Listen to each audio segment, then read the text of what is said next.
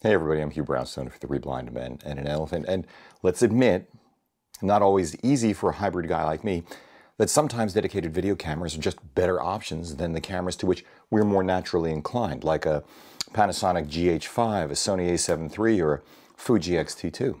Especially this guy, Sony's Z90, which you could, if you wanted to, reduce to the equation RX10 Mark IV plus Sony FS5 divided by 2 equals Z90. They've taken the guts of the excellent RX10 IV, I'll put up links to our review of it up here and down below, with its punching way above its weight class sensor with phase detect hybrid autofocus, which in my book is the single biggest jump forward over its predecessor, the Mark III, though like every other single AF system I've ever used, not infallible either.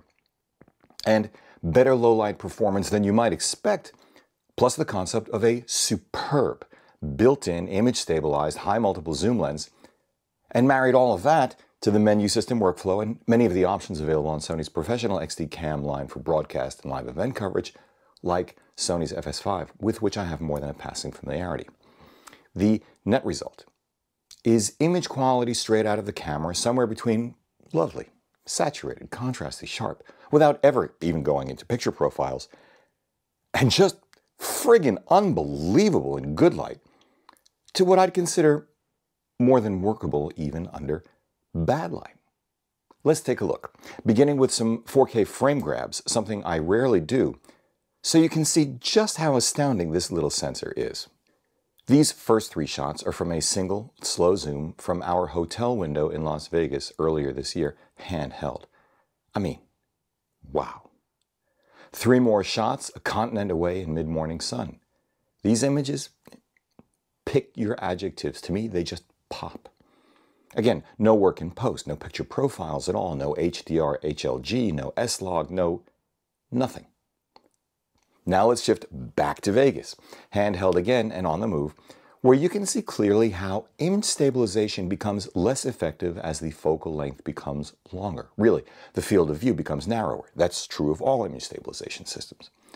On the one hand, you can see the incredible zoom range as I search for an appropriate subject and spy the Las Vegas monorail in the distance. Yet, on the other, you can see how shaky it is, how shaky I am, and how present rolling shutter is, though personally, I could care less. Once I settle in and brace myself, I'm blown away all over again by the image quality. Here's another example, this time better isolating my unsteady hand to show the range and IQ of this Zeiss 2.8 to f4 Vario-Sonnar. AF is pretty well locked on and image quality is just superb. A different setting, same unforgiving light, a few minutes later, yet once again the little 1-inch sensor knocks my socks off. Also handheld. I'm guessing you would not recognize the pulsations as time to match Michael Jackson's Billie Jean, and I'm not going to play that song for you now. And while there is flare, I think it's pretty well controlled all things considered, like the fact that I had no lens hood on at the time. The power zoom, a nice to have. The internal ND, a must have. Not too long after that, in a place where day and night have no meaning, we duck inside for late lunch, which might as well be midnight dinner, at least by virtue of the lighting.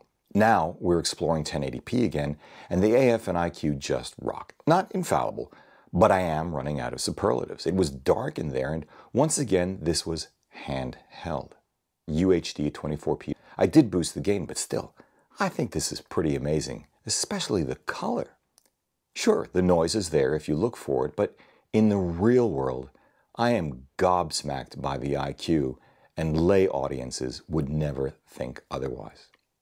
The next morning, back at 1080p, Rec 709, and once again, color, sharpness, and that incredible range, just geez. Though I did set the exposure manually here.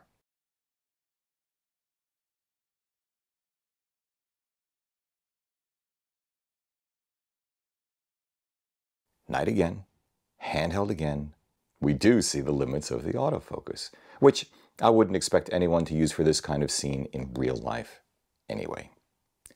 Here, I've overlaid the original handheld shot of a helicopter taken at maximum reach, 700mm full-frame equivalent field of view, with a little post done with the built-in image stabilization of Final Cut Pro 10. This is a 1080 24p Rec 709 clip. Of course, we can see how far the IQ is from what we could get with a solid fluid head at 4K, no crop, but from where I sit, this is incredible, especially if we're talking, say, news gathering, given the size and price. Last shot, a screen grab from a 1080 24p clip, this time shot back on the East Coast in 2020 HLG. This was utter crap lighting, yet I love the image anyway. If you boost the gain all the way, does the image degrade further? Sure, you bet. But then A, you should have lit the scene better in the first place. B, it's time for neat video with a fast processor. C, time to get a grip, you got the shot, the substance of it was amazing, move on. Or D, next time bring the A7 III with you. Finally, of course, I'm shooting this segment right here, right now on a Z90 II. Really, at one level, that should be the end of it. It's just an extraordinary image capture machine, which I should add is $500 less than the closest camera in the Sony lineup to precede it, the Z150, which also surprised me when I reviewed it back in 2016, and I'll put a link into that review down below, up above, wherever. But with all of this said, I'm getting progressively crankier about the user experience with imaging gear, and if I were to leave it at that, you wouldn't get the full picture and would miss the more mundane but still fascinating business side of things, like precisely how and why the Z90 gets to be so much less expensive, yet also offers things the Z150 doesn't, like HDR and hybrid log gamma. Hold that thought. Or new ergonomics, that I suspect were the primary mechanism which allowed Sony to lower costs and create what is essentially a $2,800 variant of the $500 more expensive Z150. Hold that thought. And while I don't see this anywhere else, I'm fascinated by the fact that B&H is offering 12 or 24 months of 0% leasing on the Z90 in order to lower the barrier to acquisition even further. All of which contribute to the reasons why even hybrid guys like us should pay attention. Because ergonomics and menu system aside, the little Z90 is a better and more cost-effective tool for the kind of live event footage we typically shoot here at Three Blind Men and an Elephant, which is current events, than outstanding hybrids like our Panasonic GH5 and Sony a6300, which we still prefer for everything else. And the reasons for that, in turn, are pretty simple too. First, as a dedicated video camera for live events, the Z90 is a single device, offering pretty much everything we need. Dual XLR inputs with real dials for ultimate quick control of audio, unlimited recording with dual card slots, never worrying about overheating, that gorgeous long-reach zoom lens, all the inputs and outputs we need, internal neutral density filters, and as I'll say again and again and again, outstanding 4K footage as long as the lighting is good, and especially when the inability to get shallowest depth of field is not an issue. And second, as a small palm-style camcorder, which still has that handle with dual XLR inputs, the Z90 is less expensive than a properly lensed hybrid and dramatically less expensive and smaller than an FS5, let alone 3 of them. Yet a trio of, I think it's as many as 5 actually, Z90s can be synced together wirelessly with timecode and also streamed and controlled live through its compatibility with broadcast level tools like Sony's own cloud service, XDCam Air, their MCX 500 switcher, and RM30-something wired remote. In short, if you're a documentarian, a camera crew of 1 for local organizations with a recurring need to film or stream, an independent journalist on a shoestring, or a small TV station, the Z90 should be at or near the top of your list to check out. It certainly is on our list, as we already have a gig on the calendar for mid-2019 which requires just this mix of capabilities. But as always, there are caveats, options, and further distinctions to be made. So yeah, the Z90 ticks off a lot of boxes. In addition to the things I've already mentioned, the Z90 offers automatic on-off whenever you pull back on the tiltable EVF or open up the 1.56 million dot LCD. Built-in streaming at 5 gigahertz in addition to the more common and crowded 2.4 gigahertz.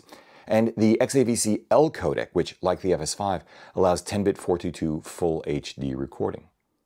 Add to that the more mundane but appreciated features like unlimited recording, responsive joystick, comfortable grip, proxy recording, which naturally enough switches off when doing dual recording or relay recording, Wi-Fi remote through a smartphone app,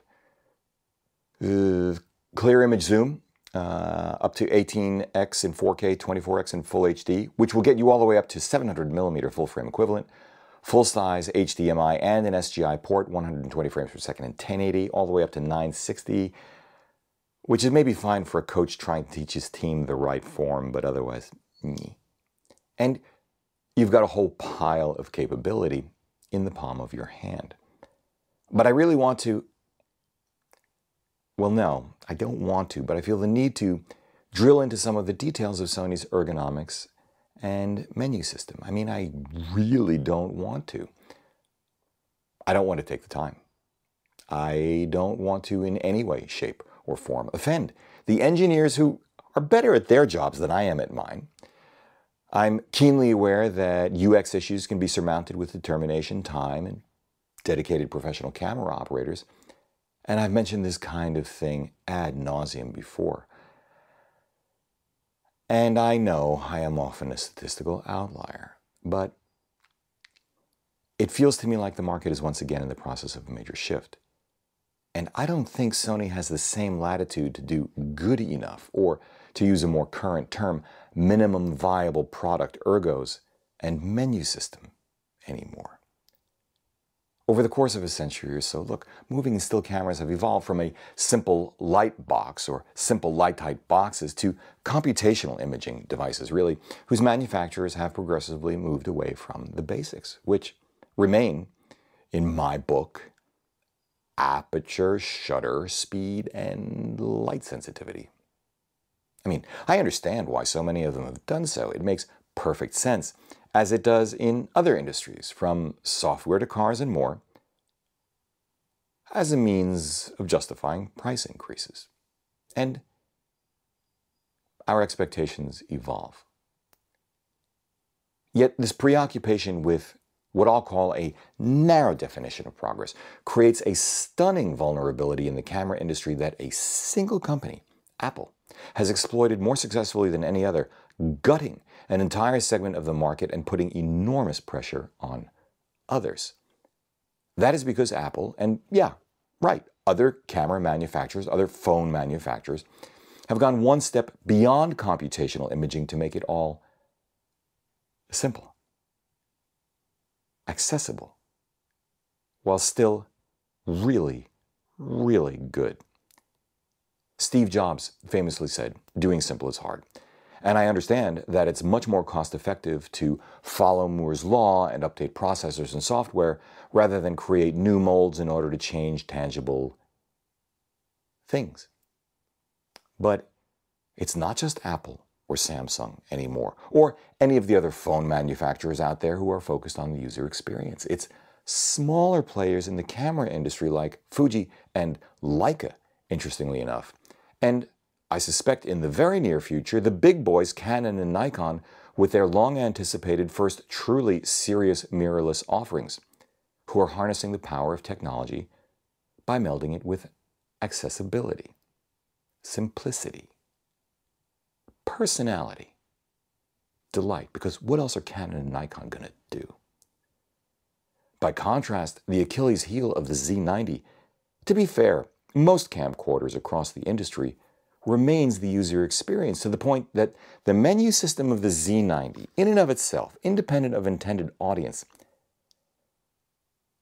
occasionally fails basic user interface standards. Sony, I love you guys, but you got to hear this. Whether it's menu navigation that occasionally dead ends, preventing you from backing out the way you came in, continuing the inscrutable picture profile naming conventions of PP1 to PP whatever, forcing you deeper into the menus just to decide which ones you want to change and how. Automatically turning off the internal mic when auto is selected in the buried mic select menu, the XLR handle is connected, but no external microphone is attached, so that no audio is recorded if you just happen to pick up the camera and go. Disabling face detection, it's grayed out, and not giving you an easy path to figure it out so that only after you spent 10 minutes or so Googling and futzing with settings, you finally figure out how you have to change an output setting first. Let's just say that these all get in the way.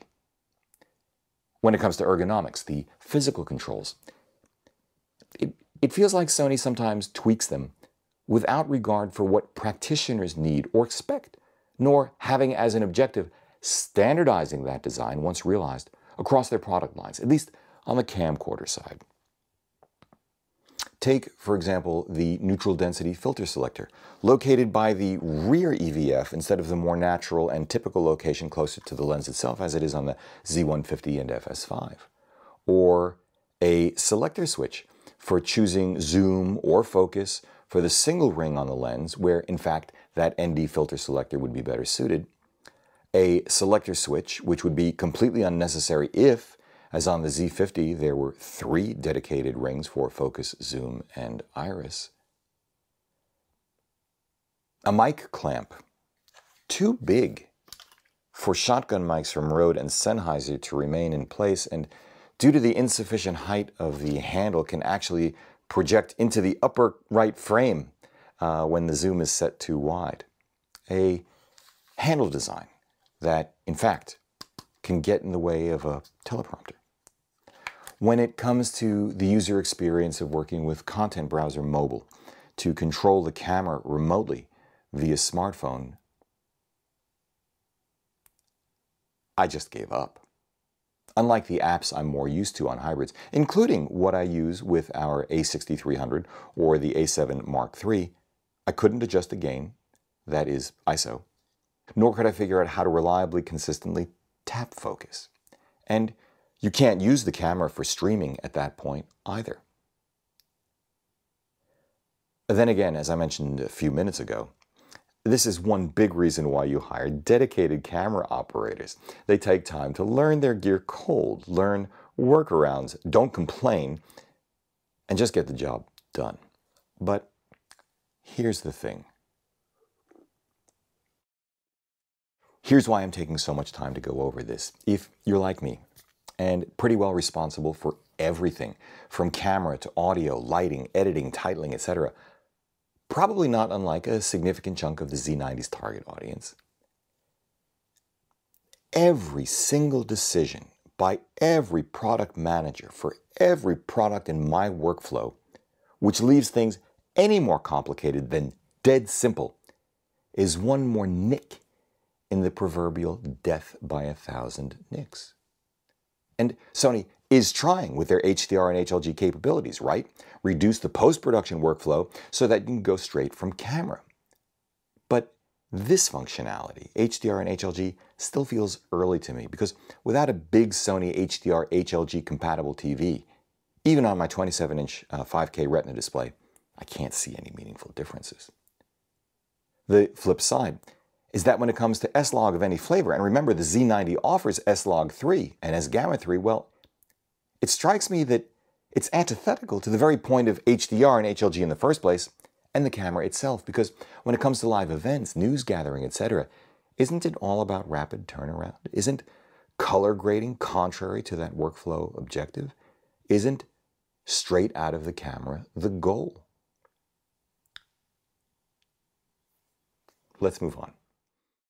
Let's turn to streaming, because this is another big part of what makes the Z90 interesting and a big piece of the Z90's positioning.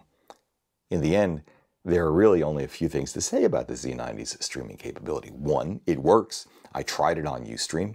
2, it's really nice not to have to bother with additional equipment.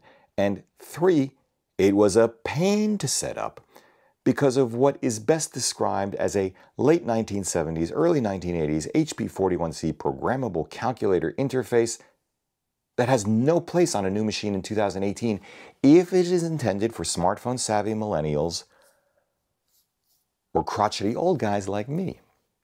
Now, the streaming is limited to 720p. There's no 10-bit, there's no 60 frames per second in 4K, but none of these are showstoppers for me, and they shouldn't be for you. This is industry competitive, and frankly, you don't want more than 720p or 8-bit or 30 frames per second because of bandwidth considerations. Though you can argue that there are other ways to skin this cat. Which is a nice segue into a brief discussion of the competition, which in turn really means several different things. First, let's start with cameras, and let's start there with competitors from Sony's own lineup. The two other cameras that were announced at the same time have the same body, sensor, and autofocus system. The $500 cheaper NX80 and $900 cheaper AX700. Where the Z90 offers Wi-Fi 2.4 GHz and the less crowded 5 GHz, the NX80 only offers it at 2.4 GHz, though it does allow you to stream too. The NX80 doesn't have the XAVCL codec, which allows the Z90 to record Full HD at 10-bit 422, as I said earlier. It doesn't have an SDI connector. You can't use the NX80 to access Sony's XDCam cloud service. It doesn't allow FTP. And that's about that. The AX700 further subtracts from the NX80, beginning with the handle. There is none and you can't get one. It doesn't have AVC HD, so there's no 60 frames per second progressive, only interlaced in HD. It doesn't offer streaming at all. And, well, that's it.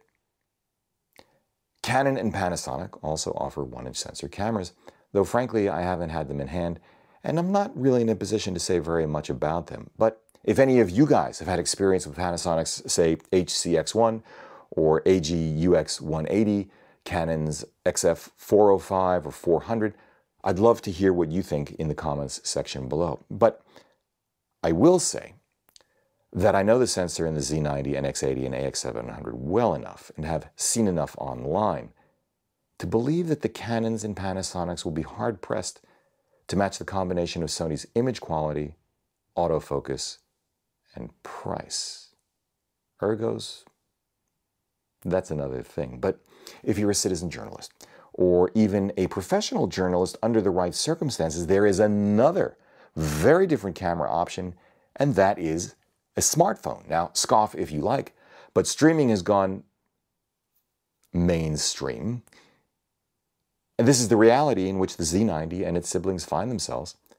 And I've seen people live stream 2-hour town hall meetings from their iPhones directly to Facebook. They blow right past the normal 10-minute recording limit of their phones. They have no issues with overheating. They have no issues with battery life because they're plugged in while recording.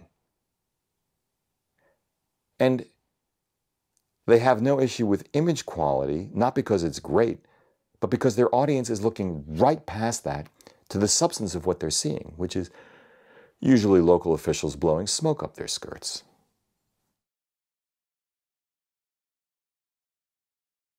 Though, yeah, IQ is pretty crappy. There is also another fascinating, but in my book, not yet ready for primetime option, a dedicated consumer-friendly streaming camera from Livestream called Mevo. This is a clever, forward-thinking system which uses artificial intelligence and resolution in a way I've not seen elsewhere at an extraordinary price point, $500. It looks like, to me, nothing so much as a one-eyed, gray-suited Hugo Boss minion, but that's not the point. What the Mevo does is use a dedicated 4K Sony sensor in a tiny package which connects wirelessly to your smartphone as your mini controller, allowing you to send the stream to any number of platforms. More clever, it allows you to simulate multiple cameras and camera angles, yeah, not really, from the one camera by either allowing you to zoom in manually or letting Mevo make those decisions for you, which is brilliant, if a little bit disturbing. Of course, The main problem with the Mevo is obvious. If you're shooting in 4K, outputting to a maximum of 1080, and zooming into, say, an area 1/10 of the total image being recorded, an inset, a detail, image quality can be awful. On the other hand, as I alluded to earlier, we now live in an era where, say, overnight celebrities are interviewed live on the biggest networks, sitting at their kitchen tables using Skype, FaceTime, or Google Hangouts from their smartphones, low resolution and compressed as heck, earbuds plainly visible, and no less compelling for it.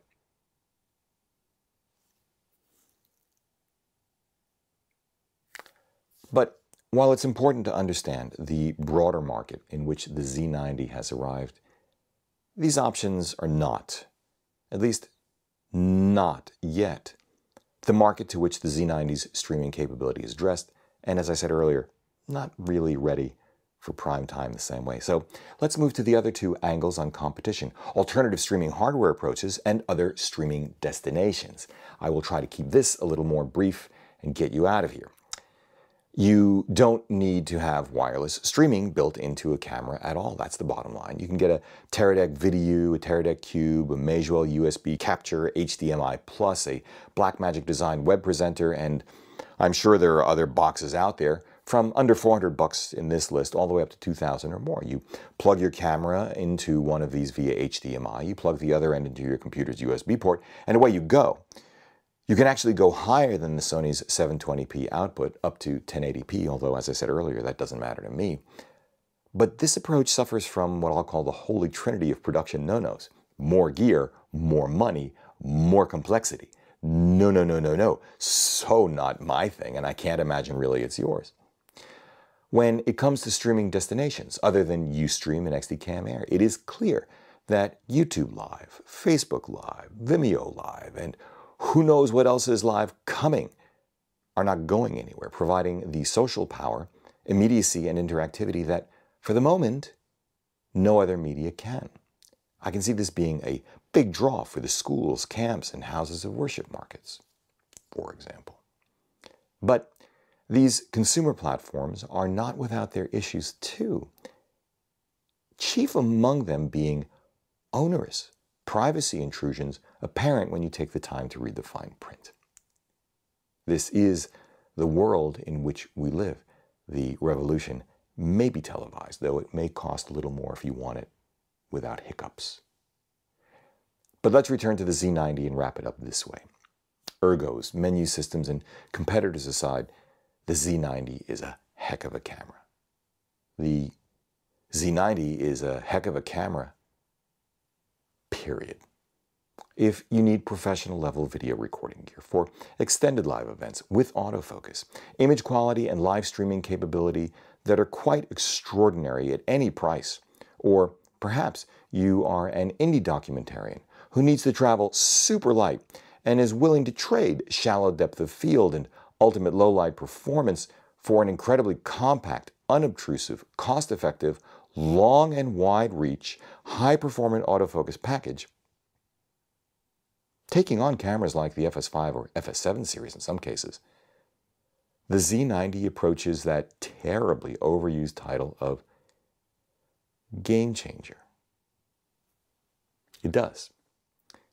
As I said earlier, I already have a 2019 live event gig on the calendar, and while the market will continue to evolve between now and then, the Z90, actually the NX80, because I don't need SDI, FTP, or access to XDCam Air, is at the very top of my list. To repeat, it gives me things my daily driver, the Panasonic GH5, which is tremendous, doesn't do as efficiently or effectively or at all, especially when I'm contemplating a multicam setup. Although I want to make sure I understand them and the tools available to go with them thoroughly well before then. Unfortunately, that will take time. Much more time than I'd really like, but that is the trade-off for all that capability. But hey, that's just me. And as always, your mileage may vary. If you like what you've seen here today, please give a thumbs up, subscribe, join the conversation in the comments section below. You guys are just so sharp and so generous. Just wow. share, create a playlist, consider supporting our work by using our no-cost-to-you affiliate links down below, or making a contribution directly via the PayPal link down below. As always, we thank you for it. For Three Blind Men and an Elephant, I'm Hugh Brownstone. See you next time.